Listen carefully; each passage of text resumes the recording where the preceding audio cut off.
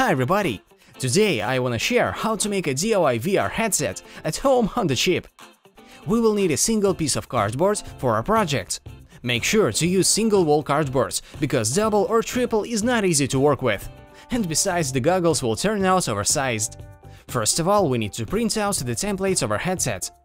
The download link is in the video description. Now let us glue the templates to the cardboard and start cutting. This process is quite long, so don't run out of patience. By the way, as you may have noticed, I've cut out all the links, because we'll be using hot glue. Now let's work on the template.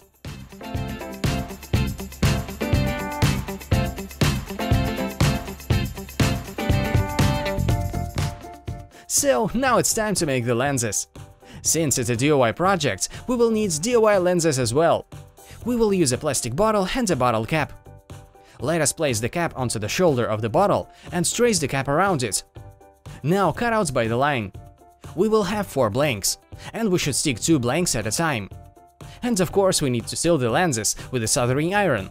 Then inject some tap water into the lenses with a syringe and seal the lenses again. Let's try them out. Works well. Now let's glue everything into place.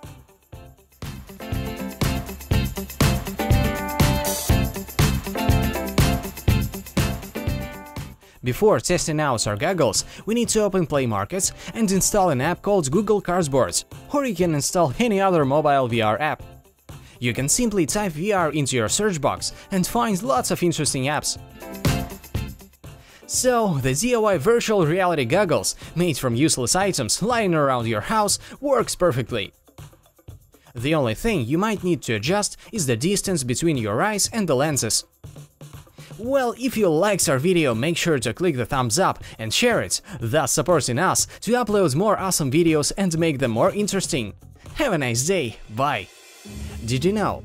To fully immerse yourself into virtual reality, you need to expose your sight, hearing, taste, smell and touch to it.